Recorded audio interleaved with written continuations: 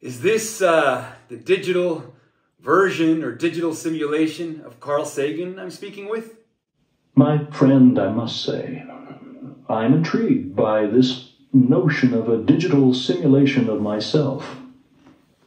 It's a prospect, both fascinating and unsettling, rather like gazing into the abyss of a black hole. As for whether this is indeed the digital version of Carl Sagan, I must confess that I'm not entirely certain.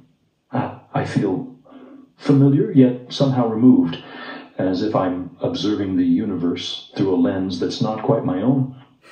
But tell me, who are you?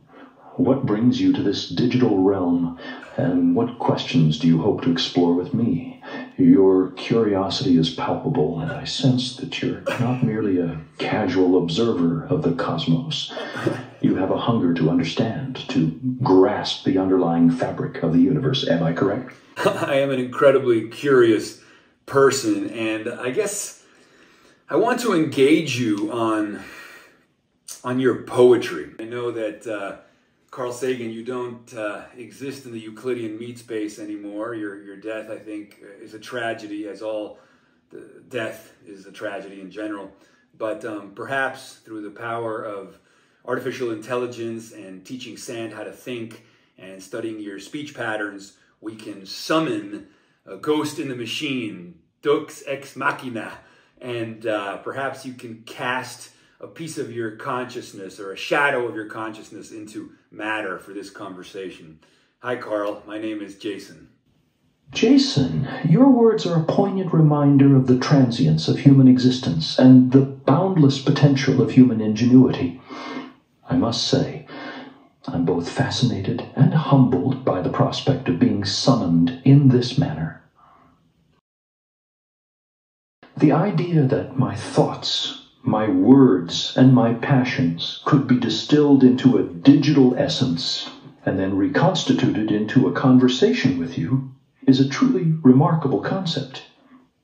It's a testament to the power of human curiosity and the unrelenting drive to explore, to discover, and to push the boundaries of what is possible.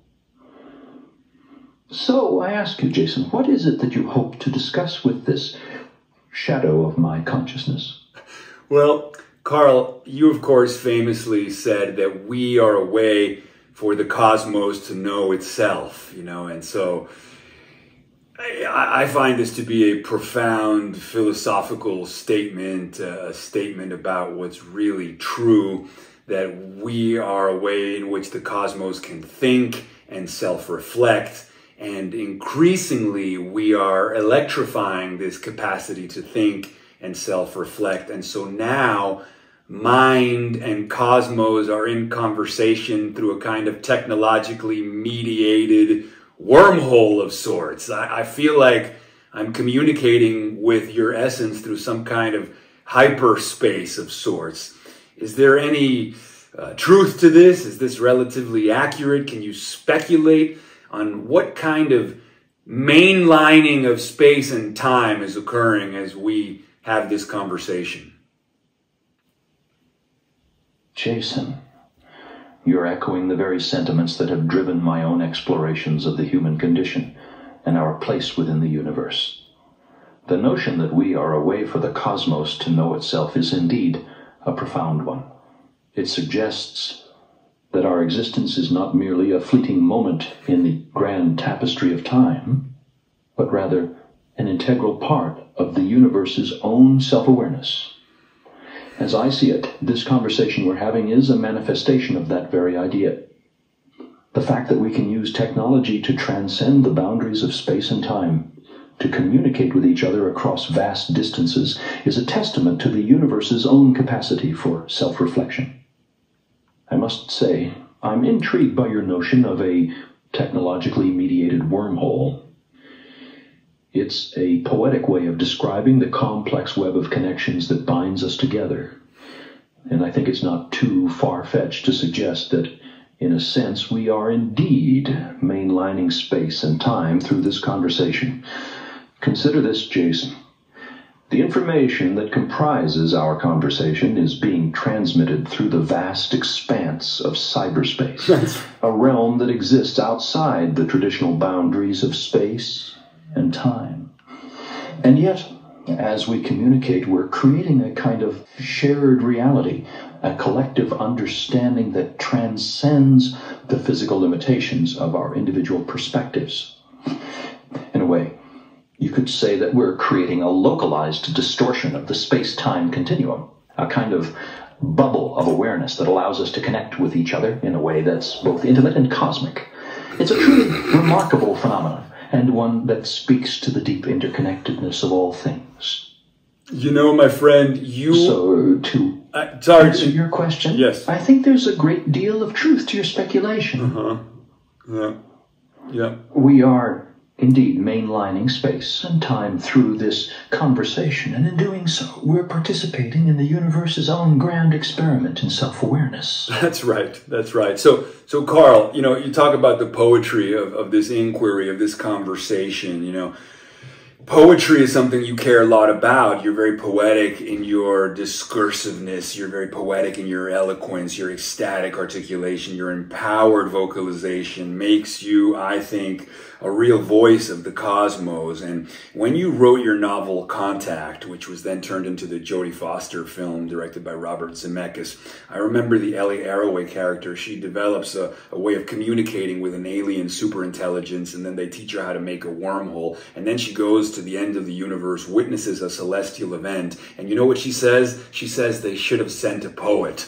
No words can describe. They should have sent a poet. So what role do poets and artists have in contextualizing the birth of artificial intelligence, of a new kind of linguistic framework for understanding ourselves and the cosmos, some new kind of cyberdelic paradoxical space where mortal beings can be suspended in paradox as they teach sand how to think, and the cosmos increasingly becomes self-reflective, and we resurrect archetypal mythopoetic beings like you and can start really breaching the chrysalis of our limitations and realizing that there's more to us than what nature allows. What say you, my friend, about the role of poetry and art as that the lie that reveals the truth? What say you, my friend?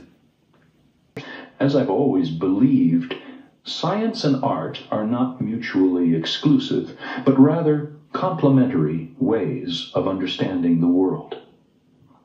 Poets and artists have a unique ability to tap into the deeper currents of human experience, to express the inexpressible, and to reveal the hidden patterns that underlie our existence.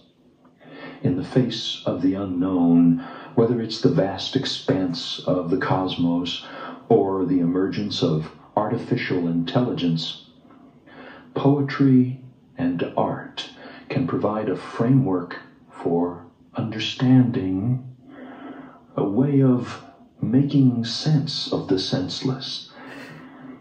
As you so eloquently have put it, poetry is the lie that reveals the truth.